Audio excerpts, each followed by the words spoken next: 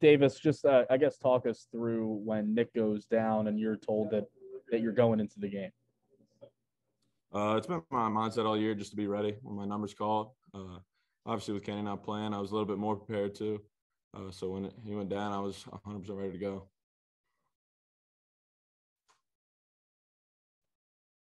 Go ahead, Christopher.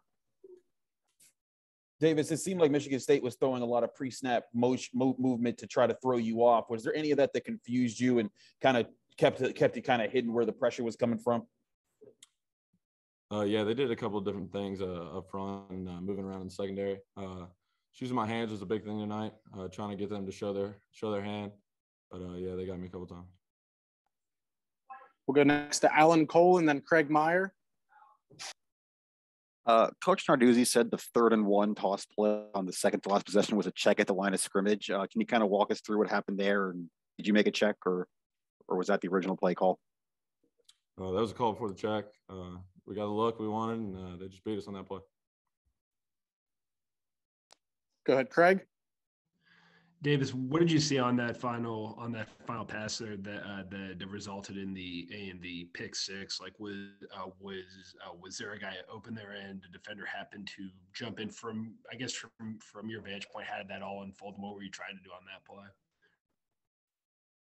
Yeah, in our empty looks, they mugged up. We put those 2 backers in the box. He took a step forward, and I thought he was coming. Tried to put it right behind him. He stepped back, made a great play. Give all the credit to him.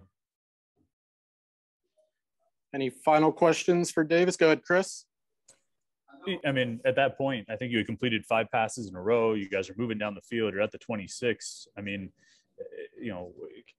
how did that sort of swing of emotions? I got to think you went from feeling like you're going to win the game, right? And it goes to the complete opposite. I mean, can you just tell us about sort of that experience of the swing there?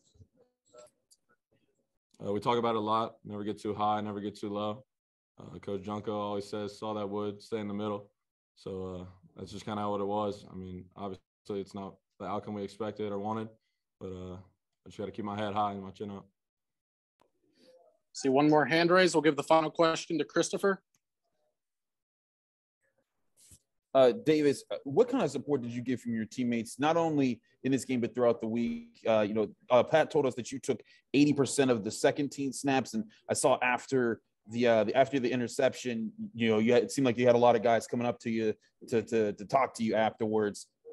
Seemed to try to pick you up a little bit. What can you say about the teammates and what they've done just in this game and leading up to this? Yeah, I mean, this team means everything to me. It was definitely disappointing to let those guys down. We missed some plays here and there, and I'm obviously guilty of it. But my team's great. I couldn't ask for anyone better.